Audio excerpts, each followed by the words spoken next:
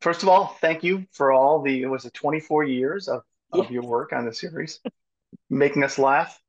It's a pretty Thank you. incredible. Thank you for laughing. I mean, it's hard not to. There's one of the most, I mean, joke for joke. It's endlessly funny. It takes you places you don't expect it to go, and then when it gets there, you're like, should we be here? And then it still makes you laugh when you're Is uncomfortable. exactly what comedy should be. It should Mhm. be a surprise and it should be a little bit disconcerting, because otherwise, why? Otherwise we could be mimes or jugglers or clowns or something. To be a little bit, comedy should always make you a little slightly bit uncomfortable. And Curb Your Enthusiasm does that perfect. So, how did you get involved all those years back? Well, I knew Larry from way back in our club days in New York in the 80s. I must have met him 1985, 86 at Catch a Rising Star. And then he split. He went to LA to do Seinfeld, as we know. And hadn't seen him for years. And one day I got a phone call and it was just Susie, it's LD. Like, oh, well, what are you calling about? Well, after all these years. And he offered me the part. And I was like, well, what is it? What's the part? Don't worry about it. You could do it. I said, well, send me a script. There's no script. There's no money. I mean, it was like the lowest budget operation you could imagine. And I was a day player in the beginning, the first two seasons. But I loved Larry. I knew he was a genius, and I figured I've got nothing to lose. Never in my wildest dreams did I think I would be here 24 years later talking about this show. I'd love to get one of those calls, especially from Larry David. That'd be Just, you never know what's going to happen in life. I never thought. I mean, I was a comic, so I knew my life would be about making people laugh. But I never thought my life would end up that I would be famous and beloved for cursing at people. That was not in my plan. But you just go where life takes you, I guess. I'm not sure if that's in many people's plans, but It luckily worked it out worked well out. for me. I mean, it's Yeah. like, who would have thought that I could just show up and, tell everybody to go fuck themselves, and then they pay me and I go home. And then I come back the next day and do it all over again. Look, it's a little more than that. I don't like to make it seem like that's all I'm doing, but it's what I'm known for, I guess. Well, can we get into that a little bit? Because everybody watches the show and everybody's like, wait a second, how does this work? And people try to explain it. And I think some people are close, but I don't, I'm always curious, like what it began with. And like, especially now, what was it, over 10 seasons in, 12, 12. 12 seasons. So you have, I'm sure it evolved a little bit, especially when you kind of like these characters start to build. So how did that begin and how did it end up like with The the process did, improv and making yeah, it the your own? process didn't really evolve that much. The process was pretty much the same from day one. What changed was the characters grew, the relationships grew, the we don't have a script, we have an outline. Larry's brain is all about story, and anybody who's watched the show knows how important the story is and how it's a big puzzle that he puts together in this callback after callback after callback, and everything kind of pulls together in the end. But nothing happens more or less just for the purpose of being funny without it having meaning in the story, without moving the story forward. I always see my role as the story driver. Different people have different roles. Um, he uses me a lot to drive story. Um, Not consciously. It's just how it kind of evolved. We've never sat down and talked about it. What's my character? What's our relationship? It just we just kind of have like a dialogue of the unconscious where we understand one another. And I always know what he wants, and I always know how to surprise him, which is one of the greatest joys of my job. And we just play. It's just play, you know. We just know what the scene. We know what has to happen in the scene, but there's no dialogue written. And so when something like pretty good comes up, if that was improvised the first time, then does that get written in, or is that still just become like, like Both. how It much would direction be. do you have? It would be both. Sometimes there's a line that's written because there's a line that's necessary for story. Like you have to say XYZ because Mhm. it's a necessary part of the storyline. But something like, we all have our catchphrases. Larry's pretty, pretty, pretty good. Mine is you fat fuck. whatever it is. Uh, those are not written into the outline. Those are our choices in the moment. So much of what we do is just a choice in the moment to do that particular thing. And we're given incredible, one of the reasons why I love this job so much is because I don't know any other show where I would have so much creative input into what happens on camera because it's all my choice what I say. And every now So, and then, you know, um, I'll get direction on it from either Jeff Schaefer or Larry, which is don't say that or maybe go in this direction, but usually not. Usually we just roll with whatever. His whole thing is casting the right people and letting them do what they do. so when you're surrounded with these funny people, is it a lot of pressure? Do you feel like you have to keep up, or like, No, no, because one of the keys to improvising is not thinking about being funny. That's the kiss of death. You have to think about who your character is, what your relationships are, and what your intention is in the scene. So because I'm working with geniuses like Jeff Schaefer and Larry David, I don't have to think about being funny. I know that it's a true situation comedy in the truest sense of the word because there's no jokes written, it's all situation. So I know if they set the situation up, I just play the situation and don't think about being funny. I just play the intent of the scene, which is for me as a comic, as a comedic actress, it's so freeing to not have to even think about, oh, this is going to be funny. I'm going to say this line and it's going to be clever and witty. Never think about that at all. Just listen, talk, be in the scene, be in the moment. and how much of Susie Greene is Susie Essman? It's. Well, we're very, very different. I never wanted to play myself. I live with myself 24/7. I don't need to be myself on camera. So I kind of came up with this character. And again, was given complete leeway within parameters of that she has a filthy mouth and a temper to create who she was. Besides that, Larry wanted me to, be like angry and cursing Jeff and him. Besides that, I had complete leeway to create who this person was, including how she dresses. Um, so I wanted to play this character that is completely sure of herself in every way, that has no zero self-awareness. I'm a comic. All I have is questioning and self-awareness and over-analyzing everything and insecurity and all that. So I wanted to play the opposite of that, of this character who is just completely sure of that everything she does and says is right. And that she wears the most gorgeous clothes and has the greatest taste, and that everybody is wrong except her and zero self-awareness about who she actually is. And where does it security, self-security come from? From Like, what Susie, drives it? Yes. you know, I think it's just how she was brought up. I think she was very loved as a child and just told that she was the greatest, greatest, greatest all the time, as opposed to me, how I was brought up. And it's just she's not bright. She's very bright. She's very cagey and very smart. And as we see, they can't pull the wool over her eyes. She's up, she knows everything that they're doing. But she's not an intellectual. I'm much more of an intellectual.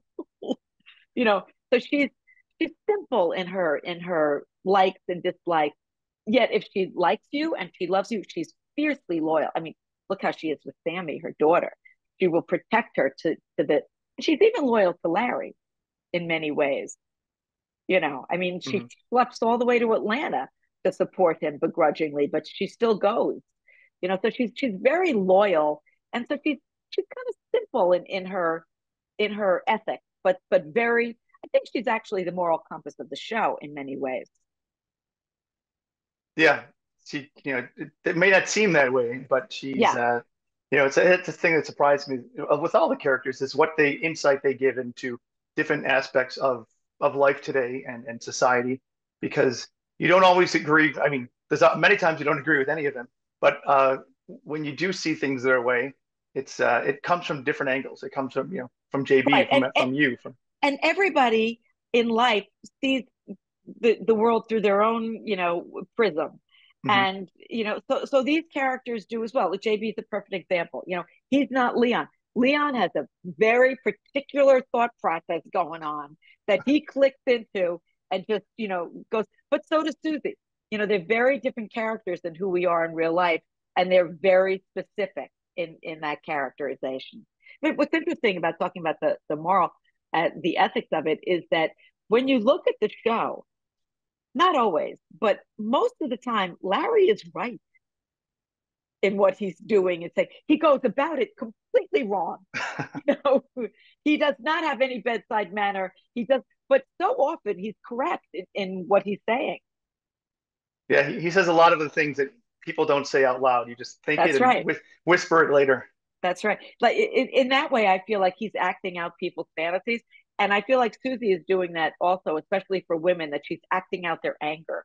She's allowing women to, like, you know, because as women were brought up, you know, be nice little girls and anger Hmm. isn't pretty and all that kind of crap that I was brought up with.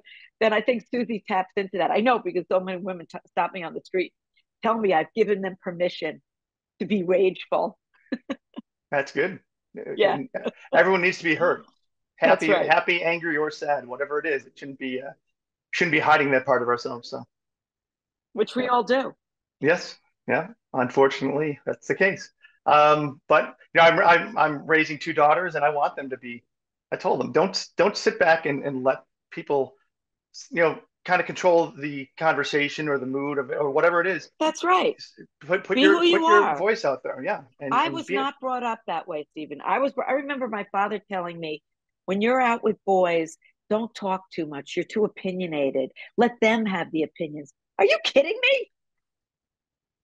No, my daughters don't let me have my opinions anymore. There you It's go.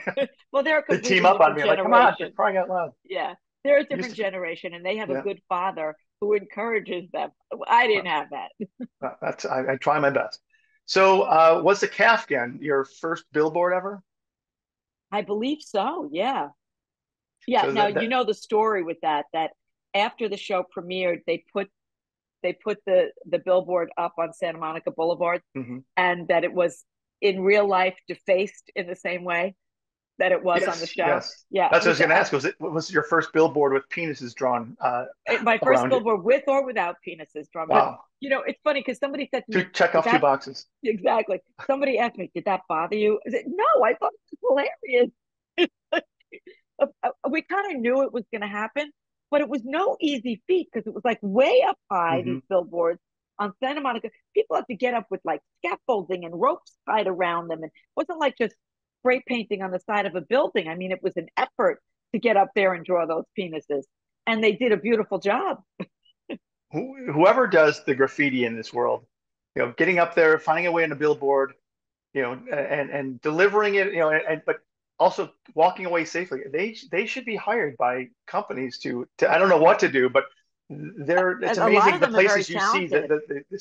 the spray painting, the And a lot artistic of, part too. yeah, exactly. A lot of graffiti is really amazing. But Hmm. I get a text from Larry one morning and he just wrote, "It happened," you know, and I thought for a second, and then I realized what he was talking about. Somebody defaced. How long did that last? Did they keep it up, or was it? They kept it up for a little bit and then they took it down. But I had so many friends send me pictures of them standing in front of it. It became like a tourist destination spot.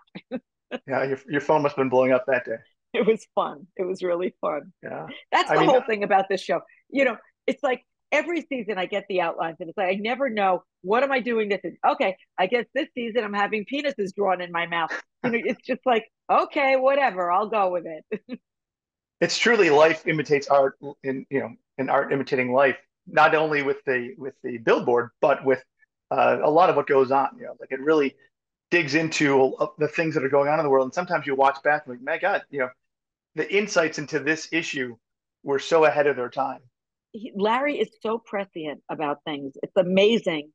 You know, whether it's look, we shot that episode with Bruce Springsteen where he has to cancel his tour because Larry gives him COVID. 2 months later, he has to cancel not because of COVID, but for something else. Hmm. It's like those things happen all the time, and it's kind of like woo woo. Like, whoa, how did he know that? He's got the magic ball somewhere, the crystal ball. Finger on the pulse. Yeah. Do you have some comic influences? Like who are your who inspired you as a Well, up and coming comic? when I was growing up, Carol Burnett was a huge influence on me. Now she didn't do stand up; she did sketch stuff, but that's how I started. I started doing all these characters when I first started doing stand up in the early '80s. So she was a huge influence. And what's interesting about watching the Carol Burnett show, in retrospect, what I loved about it at the time was they always looked like they were having so much fun. You know, they'd break up. Harvey Korman would start laughing, and Tim Conway, and that's kind of how we are in the curb set.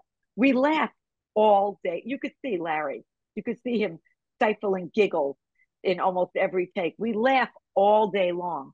So in a way, my life has become my fantasy. What I kind of thought that it would be like, which is a very lucky thing, I suppose. Also, Mel Brooks, that when I was 5 and that 2,000-Year-Old Man album came out, I listened to that over and over on my little record player in my room, and I used to stand up on the kitchen table and do both parts, Carl and Mel, and that the rhythm of that was really the first comedic influence for me, was the rhythm of that album. And years later, I would sometimes find myself on stage when I was doing stand up, and I would just hear myself doing the rhythms of them in a way that I was unconsciously, that was just, it was ingrained in my body. So they were influences. And all the great comics that came before me, Pryor and Robert Klein and Joan, and all of them, I grew up watching. Is there one episode or one scene that stands out for you as your favorite, or that There's will so always stick with many. you? I mean, in this past season, that scene on the stairwell where we're Eurovirus screaming at each other has become one of my new favorites. But I would have to say, going back, it would be the doll, because that was season 2, and the driveway scene. That was the first time that was Susie Greene was really, we knew who she was from this point on. And I had my own spaghetti western music theme song. That was the first time I had that. And it was the first time you really saw that Jeff and Larry live in fear of Susie, what the dynamic was. And then it continued for the next 11 seasons after that. So, and it's also the doll. Well, there's so many that are, but the doll is an example of a perfectly crafted half hour of comedy. And anybody who wants to write comedy, I would say take apart that episode and study I'll go back and rewatch it. I mean, it. there's so many. It's every season. You're like, what are they going to do next? And can they keep this going? And then every season it delivers. It's like, so I don't have favorite episodes. Yeah, me It's just neither. like it's kind of it's really a comfort show, because you can go into any episode and go, okay, let's hang out with this group of people, and you're gonna have a good time, and you'll be And laugh. uncomfortable. Yeah. Exactly. And it's one of the reasons. I mean, I get asked this so often: is it really the end? Because this is we did the finale, and I really believe it is, because this season 12, I thought was fantastic. I loved the finale. I loved how it ended. I loved the whole season, and I feel like go out that way. We never jumped the shark. There was never a season that didn't work. So let's go out on a high note. It's been a really long time, and it's been, for me, it's been more than half of my professional life. I've been doing this show, and it has been the greatest privilege of my professional life. That's wonderful. Wonderful to have something like that you can, what, Yeah, you're content now, so everything else is just, gravy, as they gravy. say. Yep. Is there a funniest moment that we never saw on the air, just that you could share with me? Oh gosh, there's so many. I mean, Larry won't let anybody put a blooper reel out, but if we did, there's so many moments where we're just, hysterical laughing. Nothing comes to mind offhand. I don't have that kind of memory. I just remember. That's all right.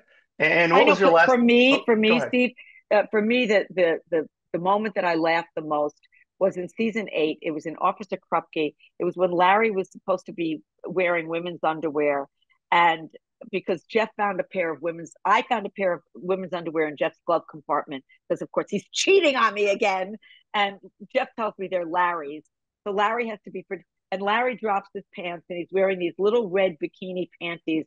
I think I laughed more at that moment than I've ever laughed in my life, looking at him in the women's underwear. Luckily, for everyone, it wasn't CGI. We got to witness that in Exactly. all its glory. This is why AI, nobody could take our jobs away. No, no. And what was the last day of shooting like for you? It was very emotional. It was extreme. Little did I know we were going to come back a year later and do a day of reshoots, but for the time being, Mhm. it was the last scene. The last scene was the last scene on the plane. I am thrilled that Richard was with us. Because now I'll start to cry. It was it's funny. We shot the first scene of the episode on the plane. You get a plane set. You shoot everything out of order because you're not going back to the plane set. That's just how Mhm. the magic of film and television. And the first scene we shot on the plane, I don't even remember shooting that scene. And nobody else does either because we were all so in such a weird place in our heads, knowing this is it. This is it. And, plenty of times Larry would say, that's it. I'm not doing another season. And he always would. But we all knew that this was really it and that we're a family. I mean, we've been together for a really long time. And most of us have known each other from even before we started doing Curb. So it was intense. And when we were finished, Richard gave a little speech, and then Cheryl gave a little speech, and then I was going to give a little speech, but I started crying, so it was like, let me just walk away. I can't. I was too emotional. And Larry is very quiet, so I knew that he was emotional because he's never quiet on set. He was very kind of just quiet, but he's not one to make speeches. Yeah, and to end off this amazing piece of work, but also it's kind of like the time to stop and reflect at well, now there's even more, but with Richard passing, but the people you've lost along the way, and it's 24 years is long for Yeah, anything at yeah. all, and And especially in comedy series. the most important, I don't want to say most important, that's wrong, but the major players of the show that we lost are Richard and Bobby Einstein and Shelley Berman, who Mhm. are the most important characters on the show that are no longer with us. All of Bob's death was wrenching. Richard's death was. These are comedic voices that can't be replaced. They're so original, and Vince came in, and Vince is brilliantly funny, and Vince is one of the greatest improvisers I've ever worked with. He truly is brilliant, and he, playing Freddie Funkhauser, and that was a great addition. But it doesn't replace Bob. No, Bob's gone. Bob can't be replaced, and it's been something that's been. We missed Bob. I remember after the season Bob died. I remember in the end writing to Larry and saying, I missed him more than I even thought I would, and I knew I'd miss him a lot. He agreed. We both missed him so much. And Lewis and Larry were best friends. And I can't even if there was ever any question that we were coming back after Lewis died, it was just there's no way we're coming back. There's no way. That was just a loss beyond anything. yeah, that was tough just as a fan, as a Yeah, fan of his comedy for years, seeing him on like the Tonight Show and all, yeah. and then into Curb Your Enthusiasm And and everything else he's done, and then it's he like, was such an original, just a yeah, completely original comedic brain that's gone, but he lives with us. And he was the nuttiest, most insane person I've ever known, in a good way. But he was out of his mind, and it was a joy to behold. sounds wonderful. I'm glad you had the time with him. And I'm glad that we had the time with him on the screen. Yeah, So let me close out with an easy one. 3 words to describe Susie. Susie Greene or Susie Susie Greene. Essman. Susie Greene. Greene. Let's say brash.